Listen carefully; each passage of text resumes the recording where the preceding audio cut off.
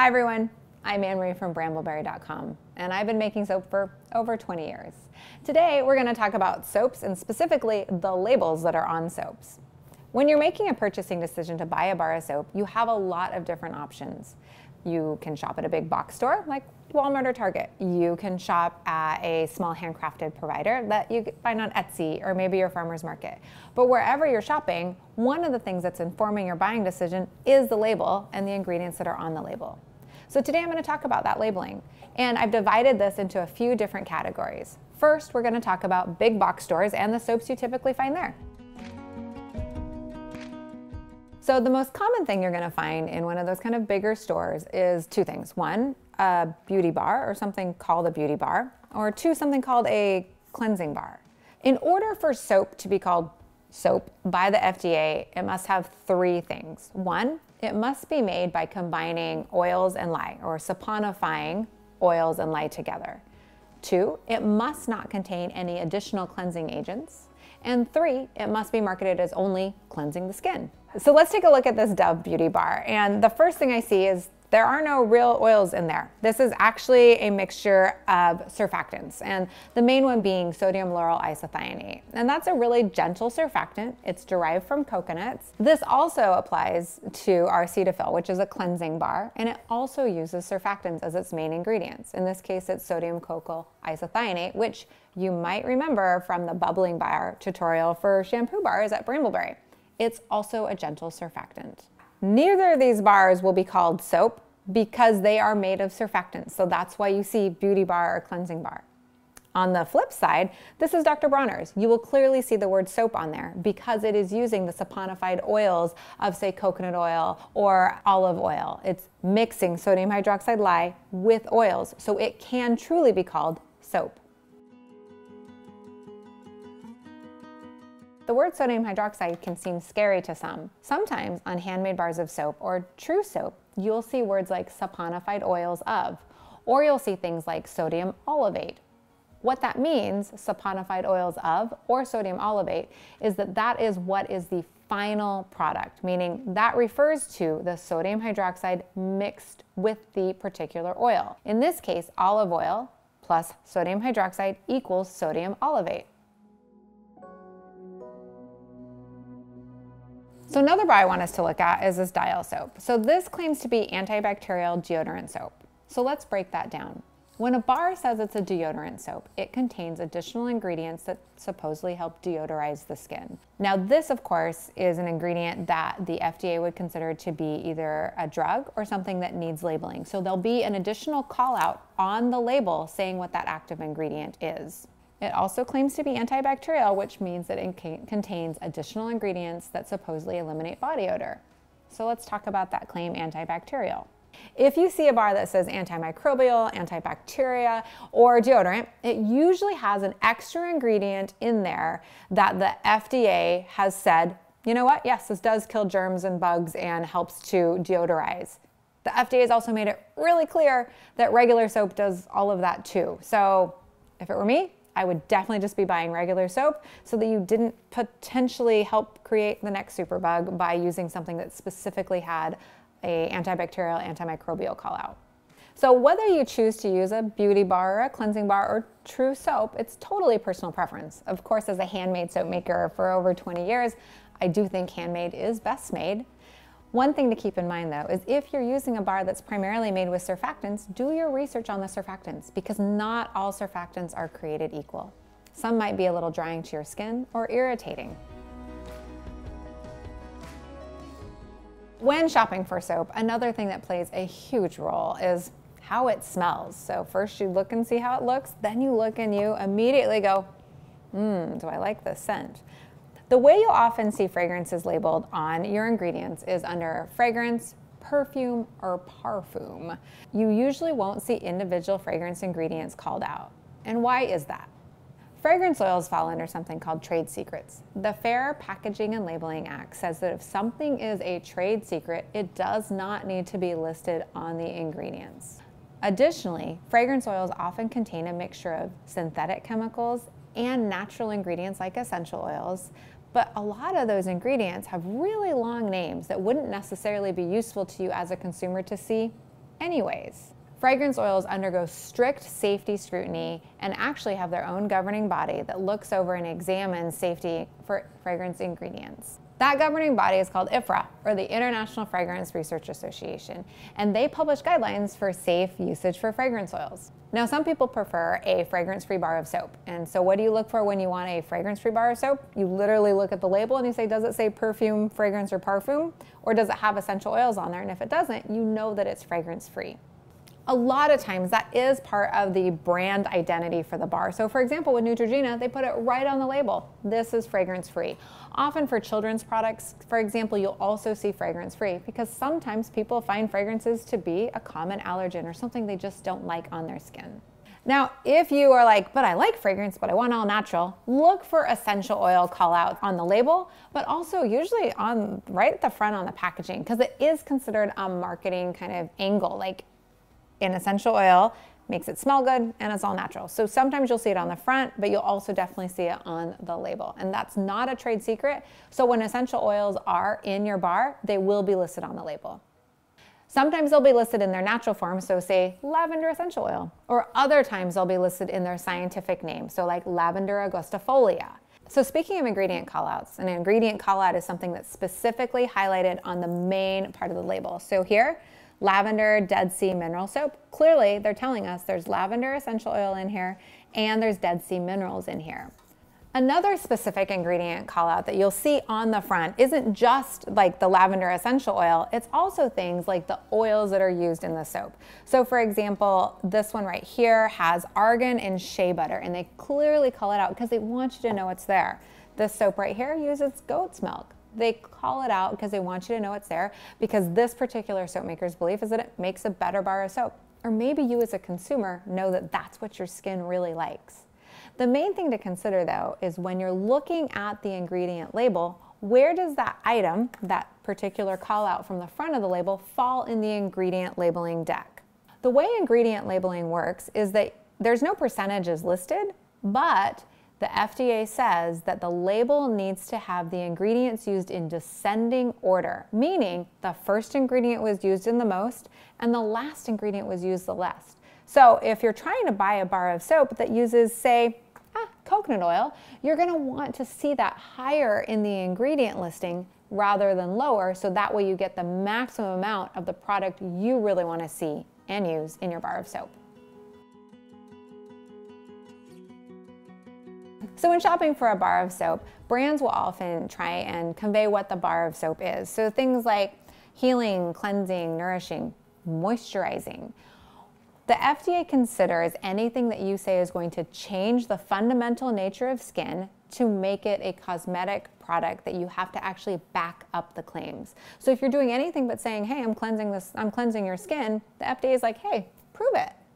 There's another type of category though that's a drug category, and so like for this it says it's an acne treatment. That means that this company has gone through a full protocol with the FDA to confirm that this actually will be effective. So this makes it a drug in the eyes of the FDA. It's no longer just a bar of soap.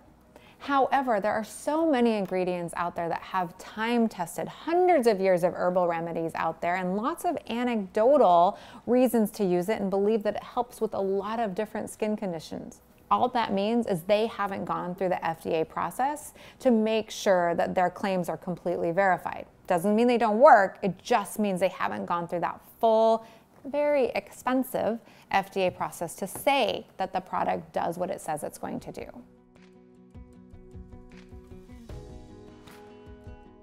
So now that we've talked over the very big basic concepts in labeling, let's go over a few of the bars I purchased as though I was shopping for them on a shelf just like you. So the first thing I see on this label is that they're calling out that it's lavender and neem. So that means I know how it's gonna smell. It's gonna smell like lavender, and that it has neem oil in there.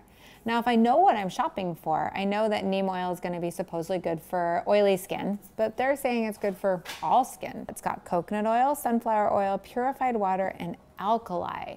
Remember how I said sodium hydroxide was scary to some people? They're using the word alkali to try and showcase that there is a saponifying agent in here, specifically sodium hydroxide, but not using that scary term. Then there's castor oil and then lavender. So they have the lavender pretty high up on the ingredients list, which tells me that this is going to be a strong smelling oil. They have other things like vitamin E, neem oil, Indian butter. So overall, when I look at this as a consumer, I go, huh, it's gonna smell like lavender, and neem oil's about 6th on there. I bet neem oil's in there in a decent amount. I see it's made in India. It has a lot of different things like vegan and rainforest friendly and gluten-free on it. And so I'm like, oh, okay, I wanna try this bar of soap. So this bar of soap stands out to me because it's, first of all, yellow, and clearly I like yellow. But it stands out to me because it's really clear on the label. What am I buying? It says I'm buying a bar of soap that's made in Tahiti. Right there, I'm pretty excited about that. It also says that it's made with Parfum Tiare. Remember how I said sometimes they call out fragrances on the call out? It's clearly there. So when I look at the ingredients on here, it's using the saponified word for their oil, so sodium palmate. That means it's got palm oil in it as the first ingredient. Sodium palm kernelate is the second ingredient, and then they move more into the palm acid, the palm kernel acid, and then water, glycerin, salt, and then the fragrance. So if I'm buying this for the fragrance, fragrance is always listed really far down, so that doesn't really concern me that much, but can I smell it through the box? I can't. Then they have the coconut oil, and then they have the gardenia flower in there. So when I look at this, I'm like, you know, the active ingredient, the reason I'm buying this is for the manoi oil, which is that gardenia oil, and the smell, and I can't really smell it. Not so sure about this one. But then I see it says it's French milled, which means it's going to be really hard and last a long time in the shower. So as a consumer, when I'm walking by this, it's really eye-catching, but I don't know that it has what I want in it because that manoi oil is so far down on the bottom of the ingredients list. This one. So this one says that it has Dead Sea mineral soap, and then it also has argan oil and shea butter. So it's made in Jordan. That's the first thing I see. So the first thing I think is authentic soap making technique, because I see that. Over in the Middle Eastern countries, they often will saponify the oils and the lye together in giant, giant vats, and they'll literally use like almost brooms to sweep the oils and make them flat. And then you'll see entire rooms full of soap and made in that authentic kind of old school style way. Obviously, I can see from the shape of this bar, though, that that's not how that bar was made. But when I do see, hey, made in Jordan, my first thought as a consumer is, oh, I wonder if they're making this in a more traditional way. And the label says, sodium palmate, so that's saponified palm oil, sodium palm kernelate, so that's saponified palm kernel oil, and then water. All right, so it's water and palm oil, basically. Then they've got glycerin added to it and the fragrance, and then comes the salt. So the thing I know as a consumer is, remember, order of descending ingredients is the largest to smallest. So if the sodium chloride salt, which is one of the reasons I'm buying this bar for, is all the way down there, probably means it's not in there in that big of an amount. And then they go to the shea butter, and then they go to the argan oil. So I know that those are really in there to be call outs on the label, but not necessarily in there enough to make a really big difference in the final bar of soap. It's still going to be a great bar of soap because it is made naturally, like saponified oils, but maybe it doesn't have exactly the qualities I was looking for based on the labeling call out on the front. This particular bar of soap is a shaving soap for women, and it has raw goat milk skin therapy on it. So I know right away that one of the main ingredients is going to be raw goat's milk. And so sure enough, the first ingredient in here is fresh raw goat's milk, and then the next one is extra virgin olive oil, and then cocoa butter, coconut oil, rice bran oil, castor oil, honey, beeswax, zinc oxide, essential oils of orange and grapefruit. So right away, I know that the goat's milk, which is why I'd be buying this, is actually the first thing on there. So I know it's being used in a large amount. So as a consumer, like I'm reading this, I'm like, well, okay, I don't see sodium hydroxide on there, but clearly, because there is a little hole here, I can see this bar, this is a bar of soap, and I can actually smell it also and see that it smells delicious. So overall, I'd say this particular label is really appealing to me because it has everything that it says it does on the front, and it has it really high up in the ingredients declaration. So this bar right here is really appealing to me. It's bourbon. It's huge. It feels like they're definitely going for the dude soaps. It says a portion of the proceeds benefit U.S. veterans, and as a consumer, you know, that's going to influence my buying decision. Yeah, this is 10 ounces. It's made in the USA, which I love. So then I go straight and I'm like, okay, where is my labeling? What is this bar of soap, right? Because that's how I'm going to make this decision.